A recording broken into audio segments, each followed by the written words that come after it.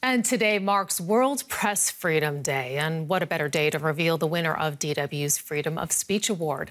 This year, we are honoring an investigative journalist from Nigeria. From an early age, she stood up for women's rights and called out injustices. We caught up with her to talk about some of her most challenging investigations. Few things excite Tobore Ovuorie more than finding a good story. I've seen a story. Reps to probe $1.2 billion illegal trade in male sexual organ. Ovuorie has been speaking up against injustice since she was a little girl. Encouraged by her father, she decided to become an investigative journalist. I watched women being ill-treated. I watched children being treated unjustly.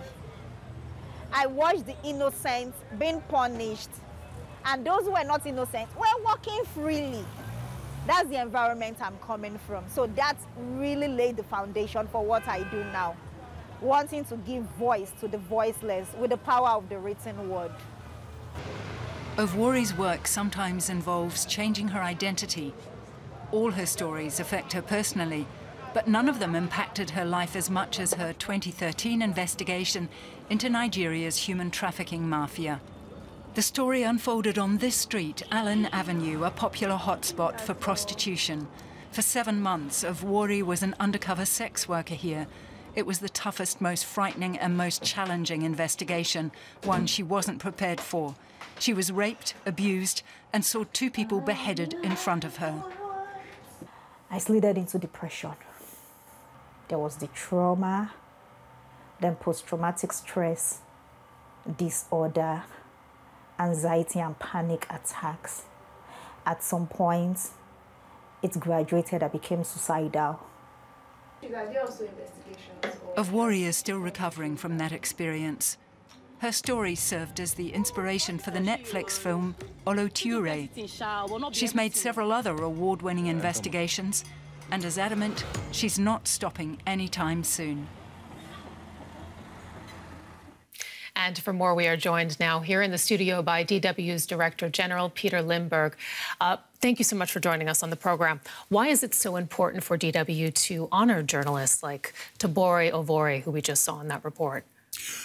Well, Tobore Ovuorie belongs to the kind of people who bring light into darkness where some people don't want to have any light. And I think this is a very courageous woman and colleague, and I think she really deserves not only for her compassion, but also for the challenges she has to pass through during her work. So I think she deserves this, and journalism in Africa isn't very easy sometimes, or most of the times, and journalism in these kind of areas where it is around human trafficking and a lot of criminal people around there. So this is really dangerous, and she's a really courageous woman. And with all that in mind, I mean, there are so many journalists doing so much amazing work, not only in Africa, but also beyond around the world. How does DW choose a winner every year? Well, we do it among our colleagues around the management, and we get always some hints from all over the organization. We broadcast around the world, so I think our departments of language know a lot of great journalists, and they propose the ones for us. And this time it was Tobore Ovuorie, and we very soon agreed that this one is a good choice, and especially I think human trafficking is a topic where we as Westerners, as Europeans, have a great responsibility, because it wouldn't happen if we weren't here as Westerners, and we also are part of this story, and we are not only looking downwards to Africa, to the south, and see something which is unjust, but we also, the clients are here in Europe and in America and the West and all around the world, or in the Gulf. So I think the responsibility is very high, and I'm really happy that we found such a great award winner. And the announcement of this award today, World Press Freedom Day, it's coming against the backdrop, in fact, of a poignant reminder of the dangers that some journalists face while reporting around the world. In fact, our very own Mariel Müller was wounded last weekend in Nairobi during a protest. She was covering for Deutsche Welle. We're going to have a look at the video and then speak with you thereafter.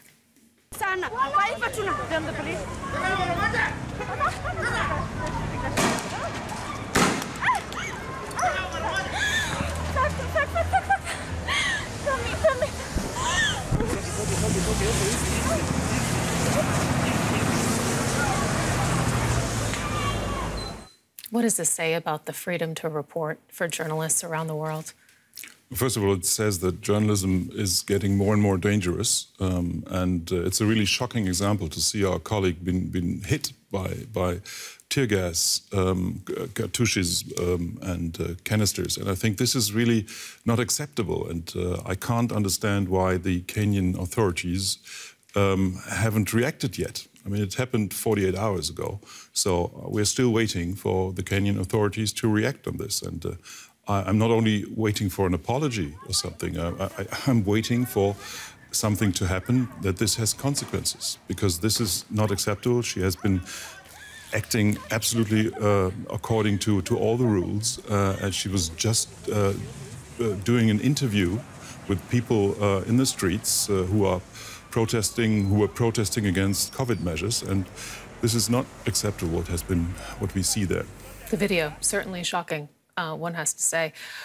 What kind of impact, more broadly speaking, if you just put this now into the big picture for us, you know, this kind of equality journalism that, you know, journalists are often doing in difficult circumstances, what does it have on society, in your view?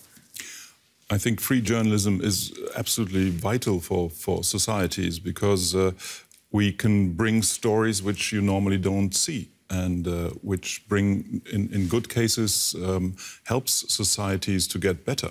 And this is why we are doing our job at DW here, why our brave correspondents and other colleagues are doing this job.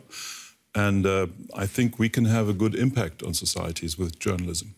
DW Director General Peter Limburg joining us in the studio this morning. Always great to see you, especially on this World Press Freedom Day, as the winner of DW's Freedom of Speech Award has been announced. Many thanks. Thank you, Sarah.